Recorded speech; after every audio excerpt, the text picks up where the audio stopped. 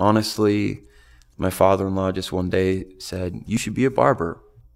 And these are my reasons why. You like talking with people.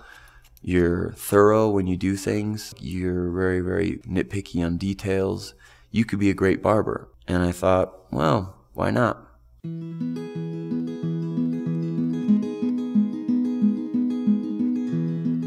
There isn't like an easy 1, 2, 3 step from, hey, I'm a musician, now I'm a barber. But when you have a wife and a child you want to care for, you need to provide for them. And a lot of times when people ask, oh, why'd you become a barber? I always say, to make money. And they always laugh and they think it's funny, but it's really the truth.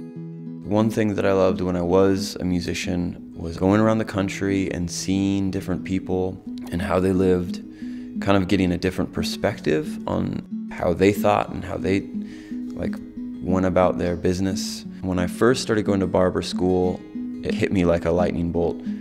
This is better than music because I just have to stay right here and people will come to me and they can be from all over. Like, people come from all over. Every step of my life has been an evolution. It was a change that needed to happen at the right time. You know, you're passing along good with your life, whether it's skateboarding or public speaking or music or film or whatever you want to call it.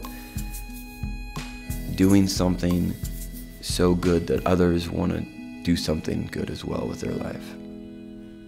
That's my goal.